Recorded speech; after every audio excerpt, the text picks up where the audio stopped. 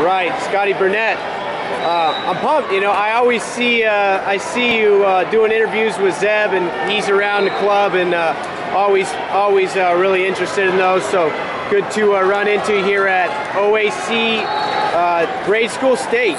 This is year 15. How many of these have you been to? Oh man, quite a few. I'd say probably at least 10 of them, 11. Yeah. You know.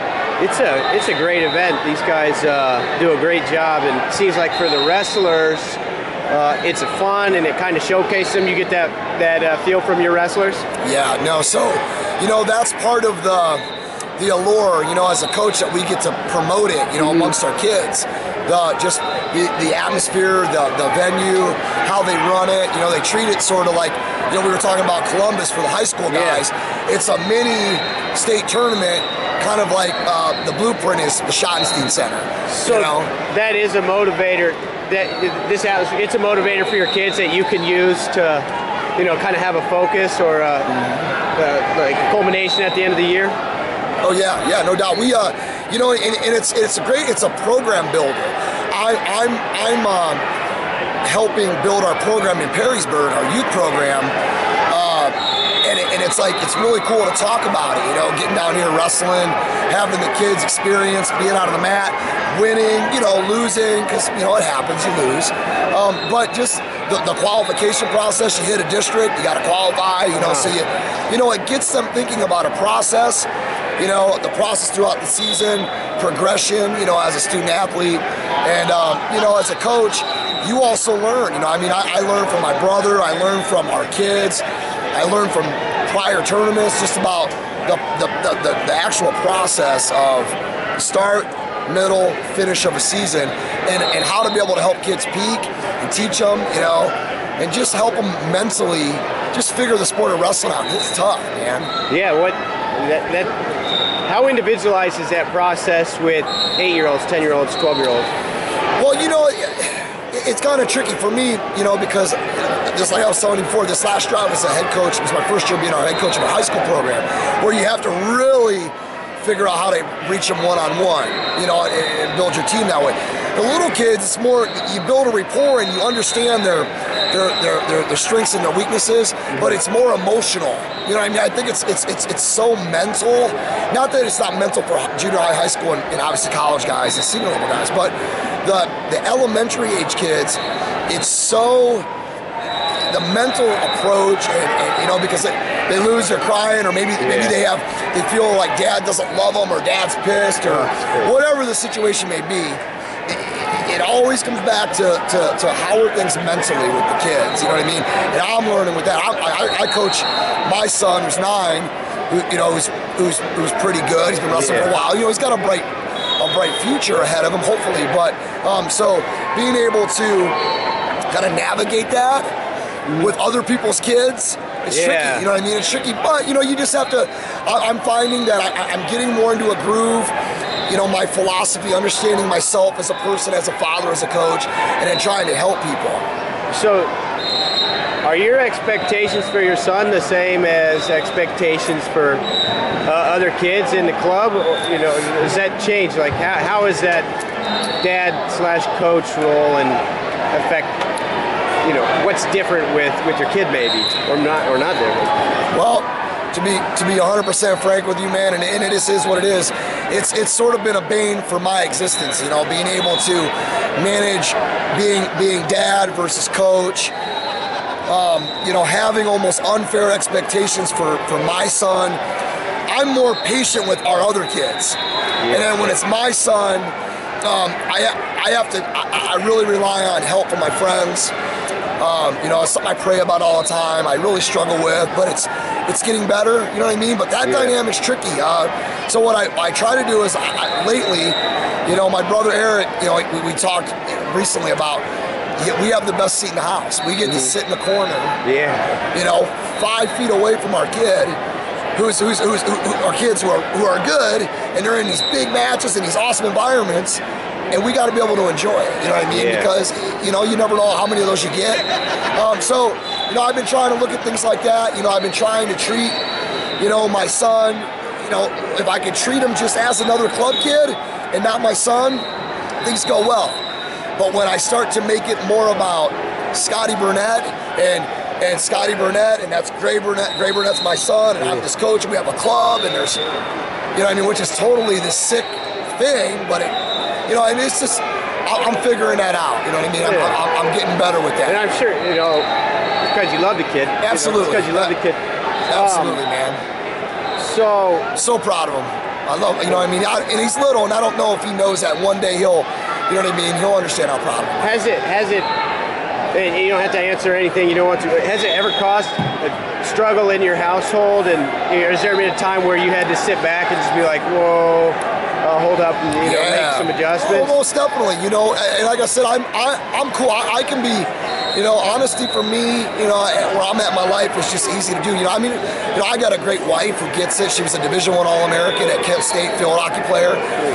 You know, just she really gets it. So, yeah, it's caused turmoil, you know, here and there, you know, because as a dad and I'm the coach, I feel like I'm right, and my wife might be right, but I don't want her to know she's right. You know what I mean? That sick kind of thing. Yeah. But you know what, man? My wife's amazing, and I have awesome family, you know, and my son. Like I said, it's good right now, but it has in the past. It's really caused some, I would say, dissension, you know, between myself and my son, and that's just not a cool feeling when you're able to recognize that.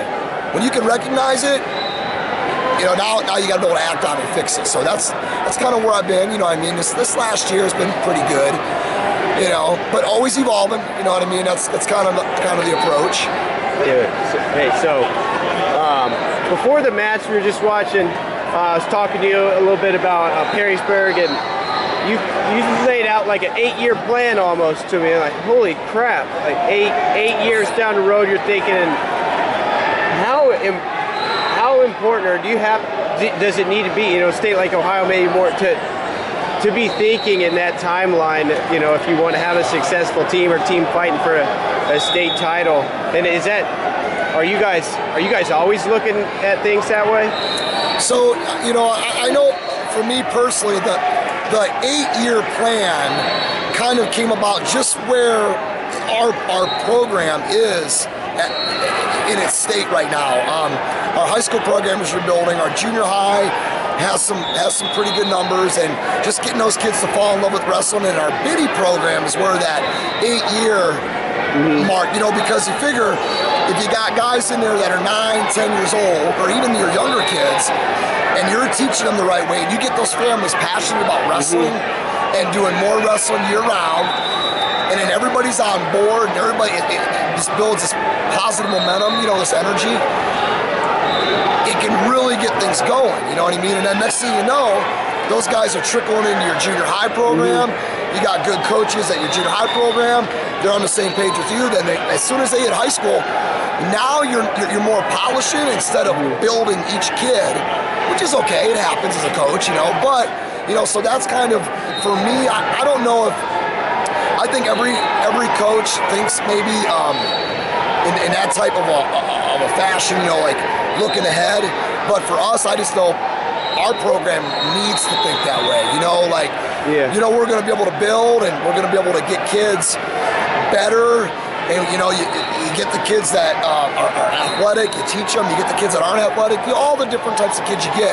But you have to be able to promote positivity in your wrestling program to get people excited. And we have awesome people right now.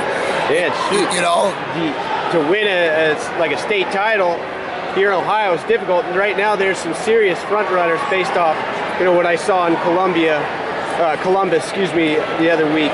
But you had mentioned like the parents, and you know, how important is the culture and the buy-in, like on a family level, to the success of a team?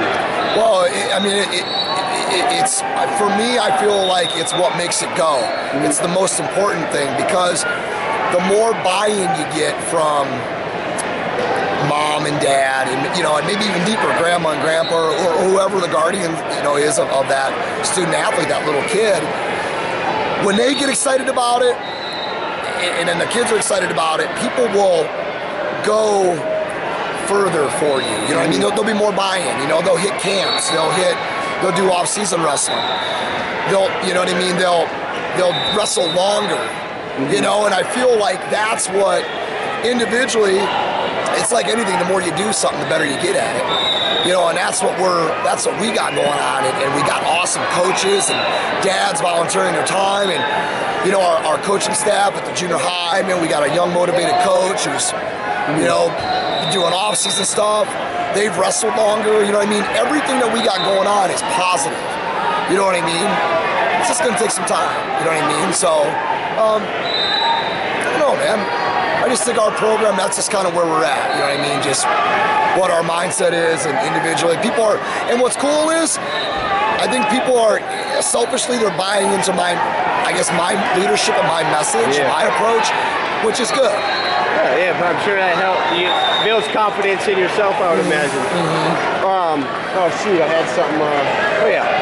So based off what I've seen, like that Zeb's done with you, and just getting to know, it seems like you're clearly doing wrestling stuff all the time. Yeah. Is that correct? Yeah. Do you still love it? Like, do you find yourself loving it more? Do you get tired of it? You know, how are you able to be so deep in there and then still grow as a coach and a fan, or you know, whatever it might be? Yeah. What is it about wrestling that gives you that drive to do it? Well, yeah, man. You know, once again, to be 100% honest with you, I'm the most in love with wrestling right now that I've ever been. Yeah, and I don't mean, you know, I'm not saying that I'm old, but you know, I'm 38. You know, my body's not holding up as much as it was. I don't have any major injuries or anything, but it's just, there's times you get tired. But my passion for wrestling is the strongest it's ever been. You know what I mean? Because, you know, when you get to be part of a community like what we got in Perrysburg, and you know, you buy a house and you root yourself down, and you're just able to, it's just so positive and it's good, you know what I mean? So, and then, you know, like I said, it's awesome when your son is into wrestling, and it's cool to watch him make jump levels and get over the hump and have these cool moments, you know what I mean? So, you know what I mean? For me, it's a good time. It's a good spot. You know what I mean? But I try to just live kind of like now. You know what I mean? Because I don't want to project. Hopefully, I'm this happy for a long, long time. You know what I mean? You know, we're talking about a 8-year plan. You know, hopefully, you know, God willing, I can coach longer than that. Hopefully, we can do camps. You know, my brother and our camp system can flourish and continue to grow for years to come. So, you know what I mean? Hopefully, I'm still in love with it another 10 years from now, like I am, you know? What do you do now to get better, to be a better coach? Do you have like areas you know you need to work on, or are there certain moments that you realize you need to learn something? What's your process for improvement? Self-evaluation, holding myself accountable. When I'm like in an oops moment, you know, when I maybe do something that, it's just like, God works in mysterious ways, and it's like, we know as human beings we're wrong. So just being able to learn from mistakes, ownership, accountability, and then be able to act on it. You know what I mean? That's what we have to be able to do. I feel like, not just as coaches, whatever, but as adults and human beings, when we know we're in kind of a rut, we got to act on fixing it. You know what I mean? And that's not easy to do. Awesome. Well, man, it's great catching up with you, and I really appreciate that you spend your time in wrestling and help develop at the grassroots, and now at the next level. Yeah. Super important, as you know. Anything else you want to share with us? Oh man, just like we were talking earlier, man, you guys do a great job. Pro wrestling's awesome, so just keep doing what you're doing. We got to keep growing the sport. You know what I mean? With colleges, dropping programs, like it's happening, man. We just gotta, on every level, we just gotta promote it and build the sport. Thanks, Scotty. Yeah, man. Dude, that was a great interview. Thanks, buddy.